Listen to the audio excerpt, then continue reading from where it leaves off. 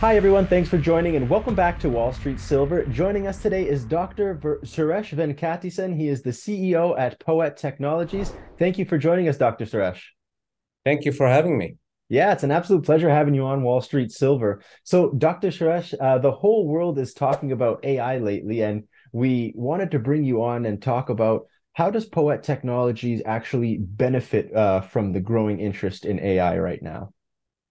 Yeah, absolutely. I mean, AI is booming. The whole concept in AI is, being able to do a ton of computation, but it's also very memory intensive. And in much of the AI workloads, the bottleneck ends up becoming the communication link between memory and the processor. And so there's a growing demand and a growing need to replace those links with photonics links, where light is used to make the transmission rather than kind of, your conventional electrons, Mhm. which are faster, lower power, etc. So for us, Poet, we're a light source provider, and therefore become a very critical piece of that AI system. Every processor that's going to be sold in the AI market at some point will need a light source to go along with it.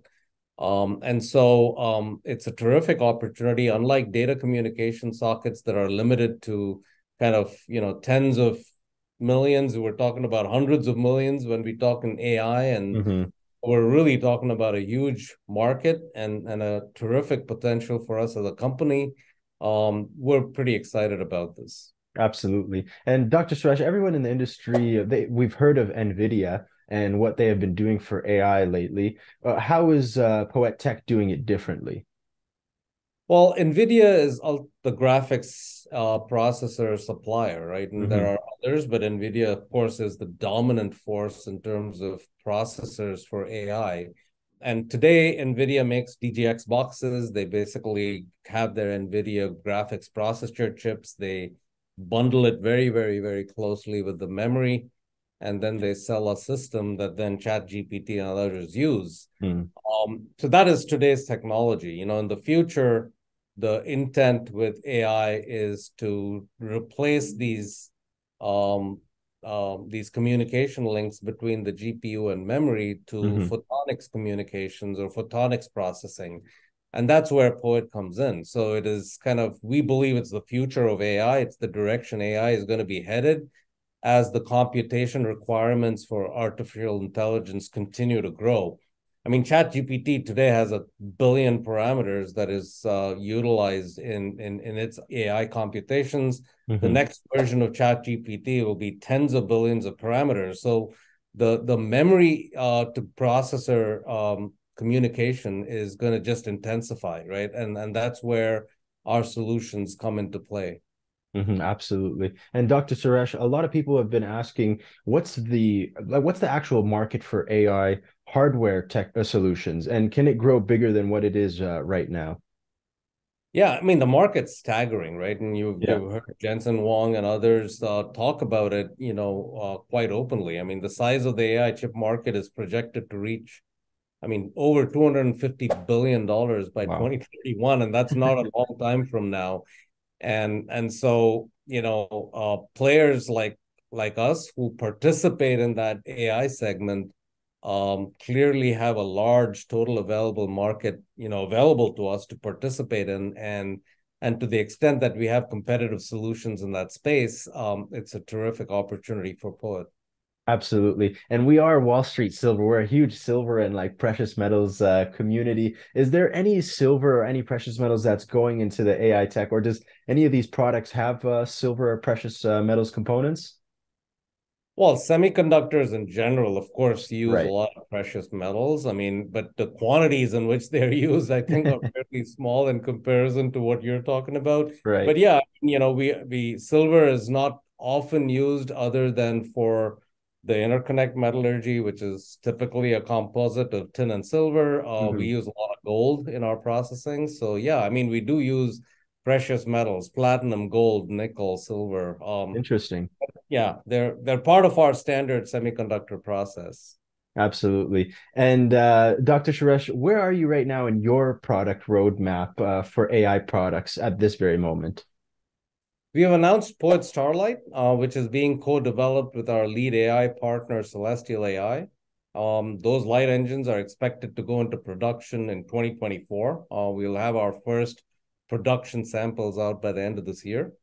And some of our other light bar and light sources are closer to production.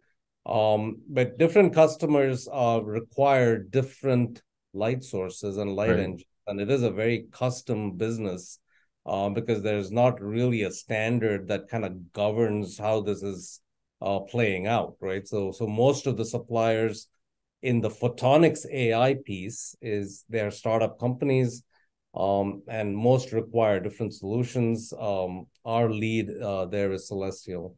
And we all know that AI, of course, is going to be growing huge. By 2024, you're saying the product is going to come out for Starlight.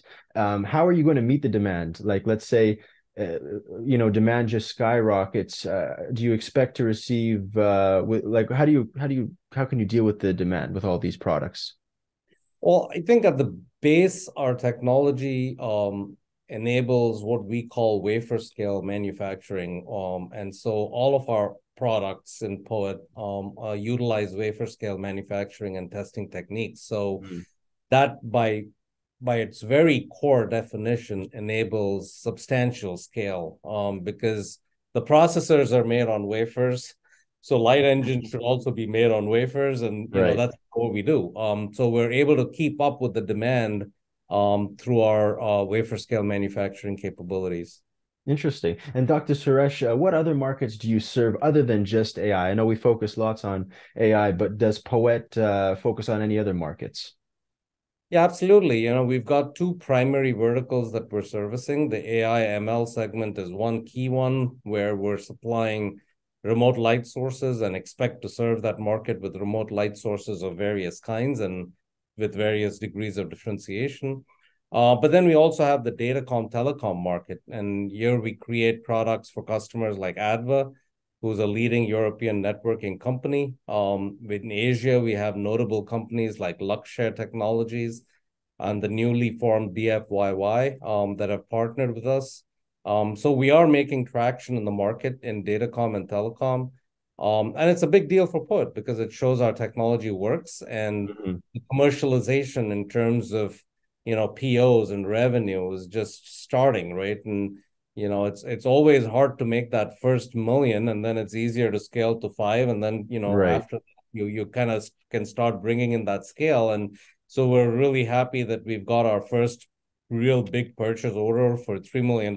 So Wow. supplying that gets us crosses that first chasm. I think in any new technology development proliferation into manufacturing, you've got these chasms, and it's kind of well defined and acknowledged in management journals and articles from Harvard Business Review. So, Right. one chasm is, concept to technology development. The other chasm is technology development to product. And then the third is, product to commercialization. Right. And then after that, you scale. So I think we're kind of, going through those motions of taking fundamentally an idea in 2017 to being able to provide commercial success in 2023. That's very impressive. A lot of people have been talking lately. It's always in the news for AI, and they're scared about like how smart it can get. Are you worried about regulations coming to AI in the future? Like, let's say government step in and say, "Oh, you can't do this, this, and that." What's your personal thoughts on just regulation on AI? I think before regulation will probably be some form of standardization. Right. I think we're at a point today. I mean, Chat GPT is awesome, right? But it's Yeah. still relatively limited in what it can do. And so I think it's going to be a long time before, one needs to worry about regulation in that area. I think today AI is very specifically, I mean, it is odd, but the biggest driver for AI is still advertisements, right? I mean, to Facebook and Google and everybody, Right. I mean, that's what they're using it for. They're trying to predict customer behavior Yeah. they can target ads better. Um, but yeah, so I think we're a long ways from kind of the sci-fi world of AI. That's interesting. And Dr. Suresh, why has Poet Tech been able to accomplish with photonics, what other companies could have, like what could, why is POET so successful in photonics, and other companies aren't? Well, I mean, especially in semiconductors and even in photonics, innovation tends to come from smaller companies that, Mhm. are purposefully built for a certain type of innovation or idea. In terms of how these companies gestate, whether they're startups or, small companies like ourselves. So we're no different in that regard. We kind of knew the industry's pain points. We knew what our capabilities were, what our IP was, what we needed to develop, and we set about addressing them. So before we could focus 100% of our resources on the development of the POET optical interposer, Hmm. we had the ability to kind of study what the market needed and customize our solutions for it.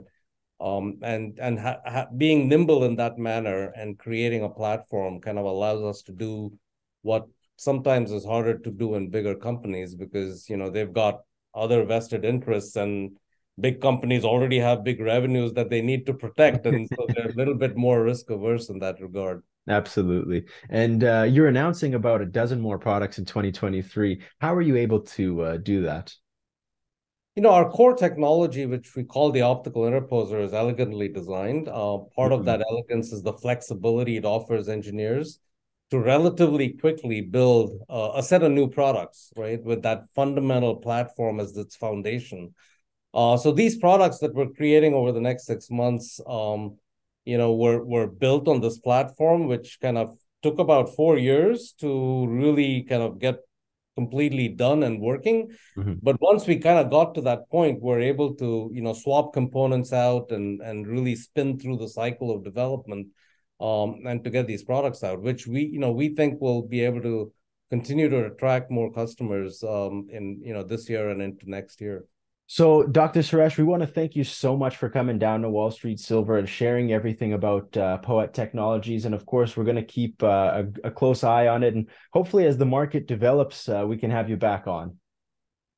Yeah, thank you for your time, and absolutely appreciate being on your show, and appreciate being invited back to discuss some of our new developments further with the team. Yes, absolutely. Talk to you soon, Dr. Suresh. Thank you.